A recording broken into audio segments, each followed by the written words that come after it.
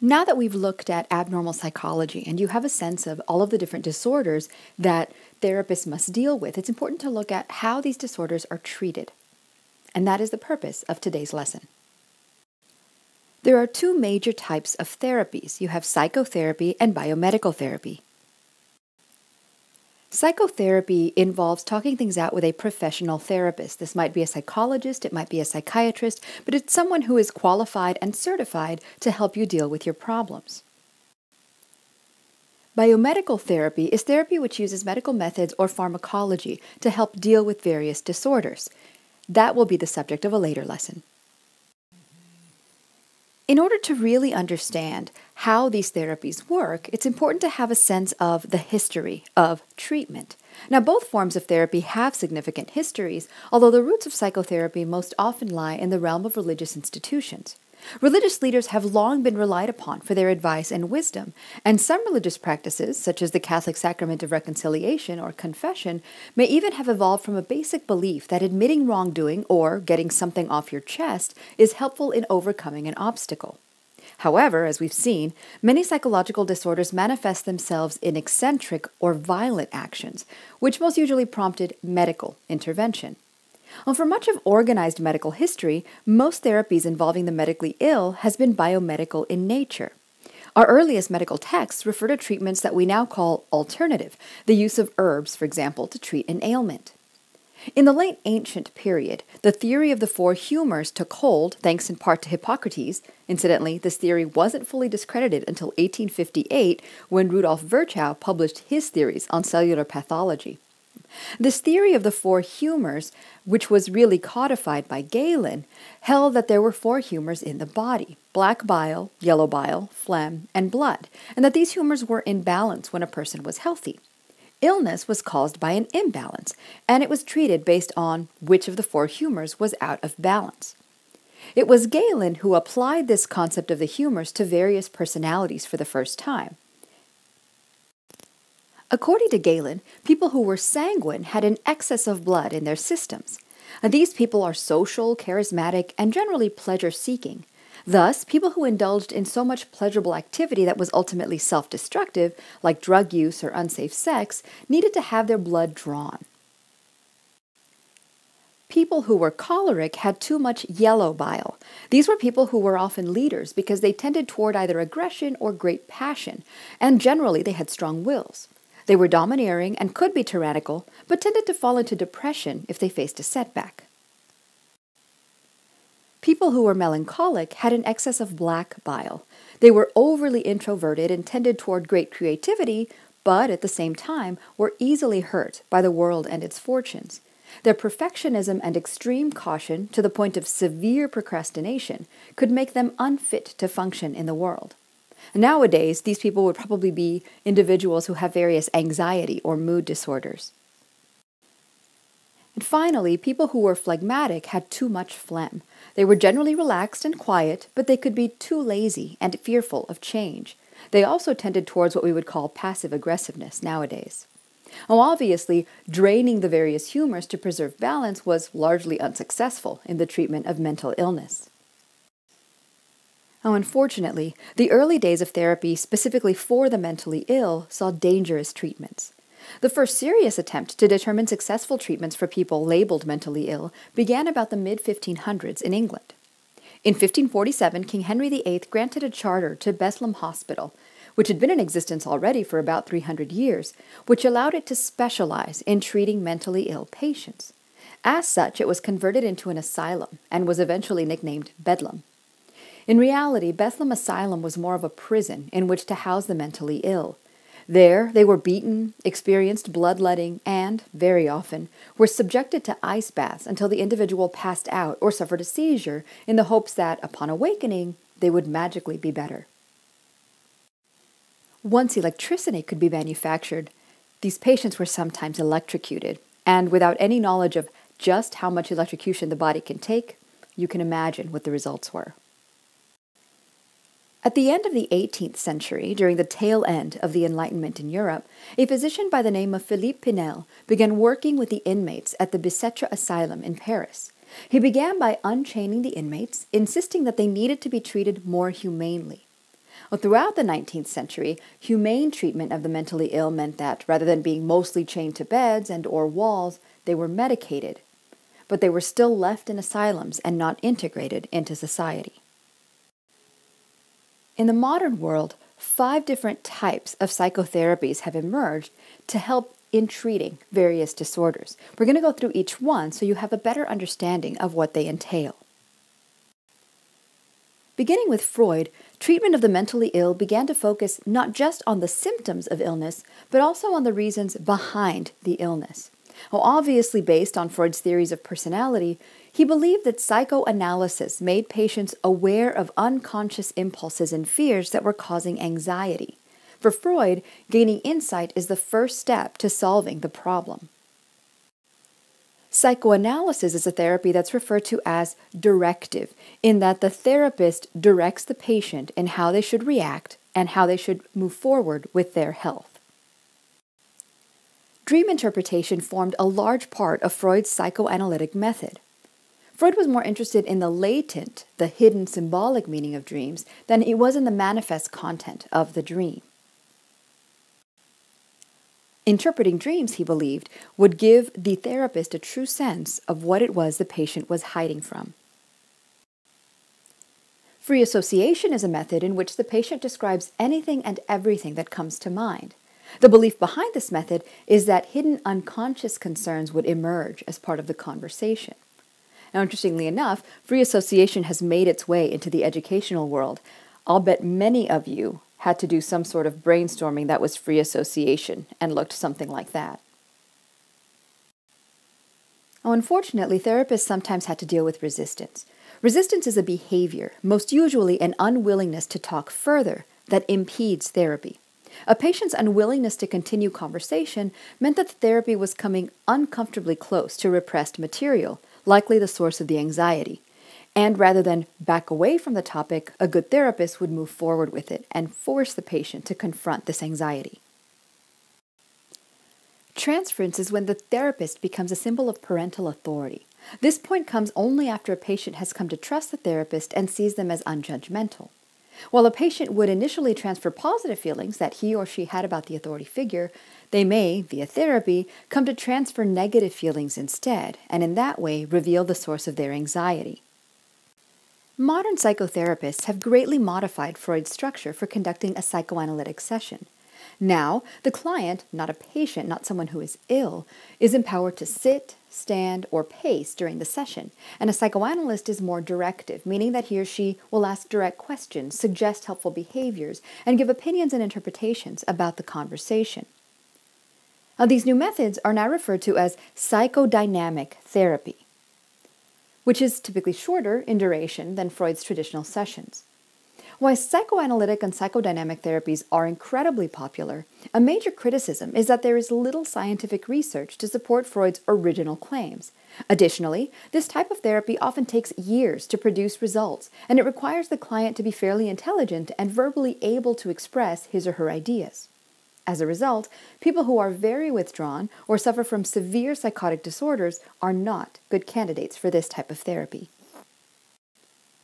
Now, in contrast, humanistic therapy does not focus on the unconscious, but rather on the conscious, subjective experiences of emotions and people's sense of self. They also focus on individuals' more immediate past rather than earlier childhood experiences. Now, this is based on Carl Rogers' person-centered theories of personality. Humanistic therapy, therefore, stresses self-actualization, personal responsibility, and freedom of choice. Now, this form of therapy could almost be called self-help because it is very non-directive. The therapist is basically a sounding board while the person seeking help works through their own problems.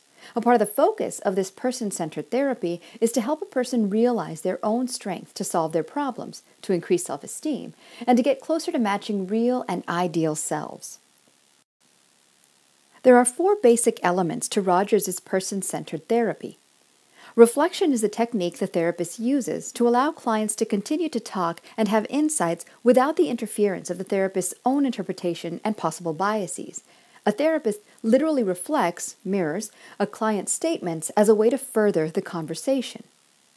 Unconditional positive regard refers to the warm and completely uncritical atmosphere that the therapist must create for clients. As Rogers specified for child rearing, such an environment includes having respect for a person's feelings, values, and goals, even if they're different from those of the therapist. Empathy is the third important element. A therapist must not only acknowledge what clients are feeling, but must also understand those feelings. To do so, a therapist must listen closely and carefully to what clients are saying and try to feel what they feel, all while avoiding getting their own feelings mixed up with a client's feelings. And finally, the therapist must cultivate authenticity through a genuine, open, and honest response to the client. A therapist cannot hide behind the role of therapist, but must be able to truly tolerate a client's differences without being judgmental. Another humanistic therapy, this one based on Gestalt ideas, is Gestalt therapy. Developed by Fritz Perls, this therapy is based on the belief that people's problems often stem from hiding important parts of their feelings from themselves. For example, if part of someone's personality is in conflict with what is socially acceptable, the person may hide that aspect of their personality behind a mask of socially acceptable behavior. In this way, the real and the ideal selves do not match.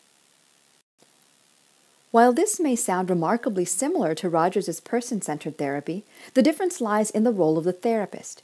Person-centered therapies are non-directive, whereas Gestalt therapists are very directive. A Gestalt therapy session leads a client through a series of planned experiences with the goal of helping clients to become more aware of their own feelings and thus take responsibility for their choices in life. Such experiences may include a Socratic-type dialogue in which a client argues both sides of their own conflicting feelings. They may be instructed to talk to an empty chair to reveal their true feelings toward a person represented by the chair, or they may take on the role of a person with whom they are in conflict, so as to see the conflict from another's perspective. Now, it's true that, because of its directive nature, Gestalt therapy may seem very like psychoanalytic or psychodynamic therapy. The difference is that psychoanalysis focuses on a hidden, repressed past. Gestalt therapy, on the other hand, focuses on a denied past. A criticism of humanistic therapies are similar to those for psychoanalysis. There is little experimental research to support the basic ideas on which this type of therapy is founded, and, as with psychoanalysis, clients must be intelligent and verbal in order to be treated in this way. They must also be capable of thinking logically, meaning that humanistic therapies are not an adequate choice for a person dealing with a more serious mental disorder, such as schizophrenia. The third type of therapies, behavioral therapies, are drawn from the conditioning work of B.F. Skinner. These therapies emphasize action rather than thinking. The idea is that, through conditioning, a patient could be re-educated to proper behavior. Unlike psychoanalysis or humanistic therapies, behavioral therapies do not focus on why a patient exhibits certain disorders. They just want to fix the problem that presents itself. Behavioral therapy employs various techniques based primarily on classical and operant conditioning.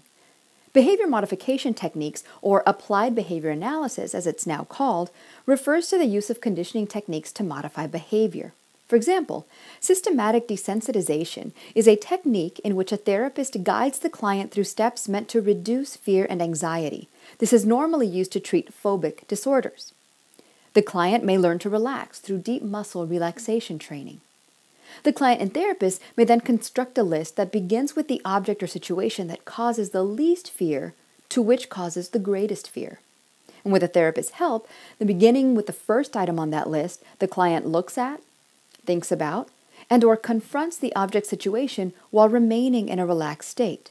The idea being that the phobic object or situation is a conditioned stimulus that the client has learned to fear.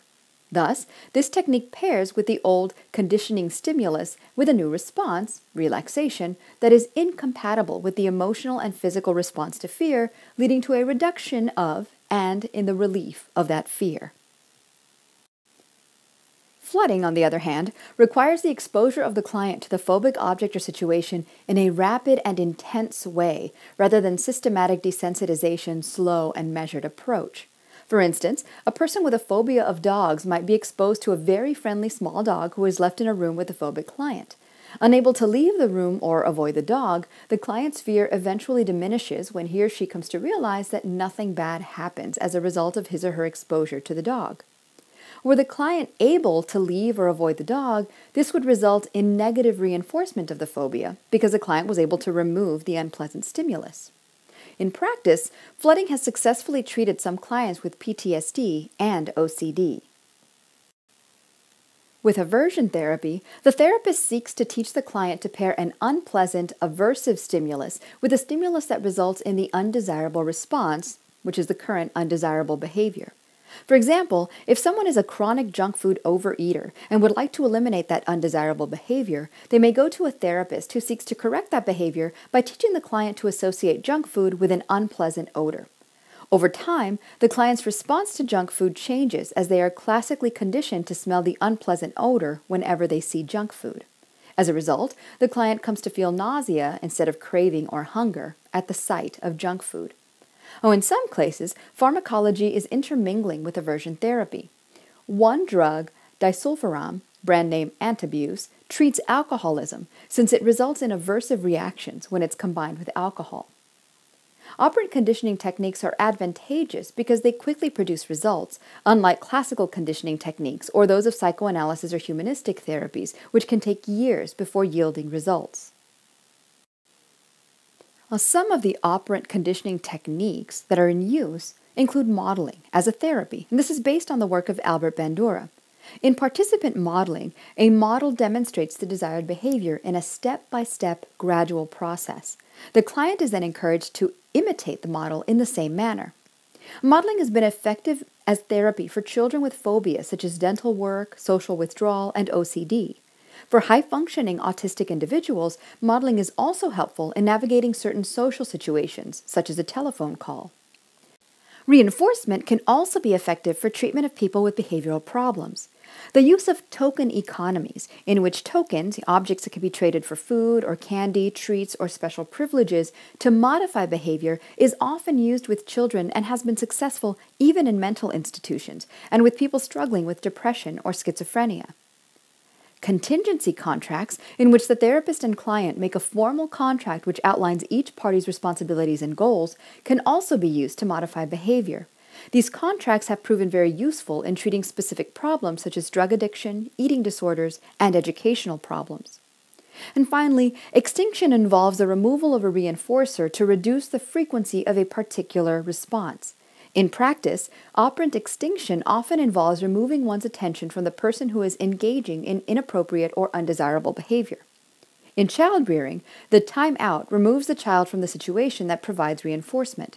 With adults engaging in inappropriate behavior, the simple refusal of other people in the room to acknowledge the inappropriate behavior can be enough to curtail or redirect the client's behavior. Now, of course, there are criticisms of behavioral therapies. Behavioral therapies have proven very effective in correcting disorders that result in specific and discrete inappropriate behaviors. For instance, anxiety that leads to bedwetting, addiction, and phobias. However, they have been largely ineffective in treating the larger and more complex problems of severe mood disorders or personality disorders. Cognitive therapies are drawn from the work of Aaron Beck in an attempt to change the way people think about themselves and their problems. Unlike behavioral therapy, which focuses on the actions resulting from disorder and not on the cause of the disorder, cognitive therapies focus on the distorted thinking and unrealistic beliefs that lead to the maladaptive behavior, with a particular focus on mood disorders such as depression.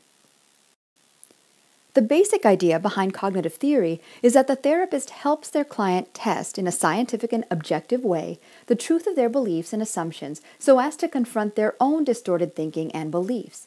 Once the recognition of distortion has been achieved, the therapist and client work towards replacing negative thoughts with more positive thoughts and perceptions. This therapy, then, revolves around critical thinking, but a critical thinking that is specifically about one's own thoughts and beliefs rather than outside events and experiences. Beck's therapy identifies a variety of distortions of thinking, of which the most common are arbitrary interference, meaning a tendency to jump to conclusions without any evidence. For example, my girlfriend canceled our date tonight. I bet she's cheating on me. There's also selective thinking, meaning a tendency to focus on only one aspect of a situation, leaving out all other relevant facts that might make things seem less negative. For example, I got an A, but Ms. Aguayo Tabor commented that I kept misspelling the word lead. I'm an awful writer. Overgeneralization is when a person draws a sweeping conclusion from one incident and assumes that this conclusion applies to areas of life unrelated to the incident. For example, I insulted Mr. Journay yesterday. He'll flunk me and I'll never be able to get a decent job ever. I'm going to end up on welfare. Magnification and minimization occurs when a person blows bad things out of proportion while not emphasizing the good things. For instance, I'm passing all of my classes with A's and B's, but I failed the psych quiz today, so I'm a failure at school. And finally, there's personalization. Personalization occurs when an individual takes responsibility or blame for events that aren't really connected to the individual. For example, when your mom is angry about something that happened at work, but you assume she's angry at you. Now, there are some cognitive therapies that incorporate elements of behavioral techniques, leading to the term cognitive behavioral therapy, or CBT. Focusing on the present rather than the past, like behavioralism, CBT also assumes that people interact with the world and don't just respond to it via stimuli. Like regular cognitive therapy, CBT assumes that disorders come from illogical, irrational cognitions, and that changing the thinking patterns to more rational, logical ones will relieve the symptoms of the disorder. However, like behavioral therapy, CBT will use behavioral techniques, particularly those of operant conditioning, to help clients alter their actions. In other words, CBT isn't just focused on changing the action, but on the client understanding and changing the thoughts that lead to the undesirable action. A newer version of CBT, called Rational Emotive Behavioral Therapy, or REBT, was proposed by Albert Ellis in the late 1990s. REBT teaches clients a way to challenge their own irrational beliefs with more rational, helpful statements. Specifically, it challenges the all-or-nothing types of irrational statements, helping clients realize that life can be good without being perfect. REBT therapists take a very directive role, challenging the client when he or she makes irrational statements. They assign homework using behavioral techniques to modify actions, and they argue with their clients regarding the rationality of their statements. Of course, there are criticisms. Like behavioral therapies, cognitive, CBT, and REBT tend to be relatively short-term therapies, and so are less expensive than psychoanalysis or humanistic therapies. However, cognitive therapies assume that a client's maladaptive thoughts are the cause of the disorder and not merely a symptom of the disorder. Additionally, it is ultimately the therapist who determines which statements are rational and which are not. That said, cognitive and CBT therapies have proven very successful in treating various disorders, including depression, anxiety, and stress disorders, eating disorders, personality disorders, and even some types of schizophrenia. A group therapy is a type of therapy in which a group of individuals with the same or similar problems meet together with a single therapist. While the therapist may use either an insight, cognitive-based, or CBT style, the best therapies for group settings tend to be person-centered, gestalt, or behavioral therapies. There are advantages to group therapy. For instance, it gives the patient practical experience with one of their biggest problems, getting along with other people. It gives the patient a chance to see how others are struggling and succeeding with similar problems. And there's also more bang for the buck. More people are helped than in a one-on-one session. There are a couple of examples of group therapy. For instance, the goal of family therapy is to discover the unhealthy ways in which family members interact and communicate with one another, and change those ways to healthier, more productive means of interaction. It does involve all members of the family because all of them are part of the problem or problems that they, as a collective client, would like to fix. At times, the therapist may also meet with certain members of the family individually. The purpose of self-help or support groups like AA, cancer, or gambling groups is to ensure that people with a common problem meet regularly with others who have similar problems, without a specific therapist in charge, the idea being that a therapist who has never experienced the problem will be unable to truly understand their position. These groups work without formal leaders. They're free and provide social and emotional support. They tend to be organized by volunteers who lead individual meetings monthly or weekly. These volunteers are also a member of the group, someone who is facing the same problem. There are disadvantages to group therapy. A group therapy obviously isn't appropriate for all situations because the therapist is no longer the only person to whom a client is revealing secrets and fears. Some clients may be reluctant to speak freely in front of others. The client must share the therapist's time during the session, so all focus isn't just on them. Furthermore, people with severe psychiatric disorders involving paranoia, such as schizophrenia, may not be able to tolerate group therapy sessions. Additionally, there has been very recent significant criticism of self-help groups simply because there is no verifiable scientific evidence that they work long-term. Nonetheless, very often depicted in popular culture, we have this image of group therapy, and so I threw this comic in just to make you laugh. So, does psychotherapy work? Well, there have been effectiveness studies, and as your text notes, client testimonials suggest that psychotherapy is hugely effective. But there are reasons why skeptics are sometimes dismissive of these testimonials. First of all, people enter therapy in crisis. Well, they'll feel better eventually anyway, and maybe that's what they're reflecting. Clients may need to believe that the therapy was worth the effort. That's self-justification. Clients generally speak kindly of their therapists, even when they agree that the therapy itself wasn't very worthwhile. One of the first studies to look at the effectiveness of psychotherapy was published by Hans Eysenck in the 1950s. He studied the reported involvement, or lack thereof, in clients who had undergone psychoanalysis and eclectic therapies. This was a therapy style combining elements from several different therapy techniques. These results were then compared to studies of people who were institutionalized but given no psychotherapy. They were considered the control group. The studies then analyzed everything conducted in the 1930s, so the data was a bit old at the time of the analysis. Nonetheless, Eysenck concluded that patients receiving psychotherapy did not recover at any higher rate than those who had not received psychotherapy, and that the simple passage of time could account for all of this recovery. Now, as you can imagine, the study created a major controversy. Eysenck, whose own work in personality theory was and would be well known, was mostly concerned with the scientific and objective basis of both psychology and thus therapies. He disliked the fact that psychoanalysis, based as it was on Freud's ideas, had little scientific basis. This may have skewed the study. At the same time, though, consider the example of Joan McCord's study from your text. She compared a set of boys from Massachusetts who either received or didn't receive some sort of intervention after getting in trouble with the law. This study, published in the 1970s, found essentially the same thing. No real difference in the life outcomes of the boys who received intervention, they were the experimental group, and those who didn't, they were the control group. The problem with taking these studies at face value, however, is that the control group wasn't necessarily therapy or treatment-free, but rather that their treatments or therapies may not have been recorded in the study. For instance, in the case of the Eysenck study, most people in the institutions may have depended on one another, formed self-help support groups, or even have found a nurse or physician who served as a sort of sounding board. However, since they weren't scheduled for psychoanalysis as it was understood at the time, they were recorded as going untreated. At the same time, as was revealed in criticism of the Eysenck report, they only looked at 24 studies of psychoanalysis, compared with many more studies of patients in mental institutions. And the same is true of McCord's study. Boys in the control group may have been exposed to a new mentor or authority figure outside of the official program, and they may have nonetheless been treated or thus had a form of therapy.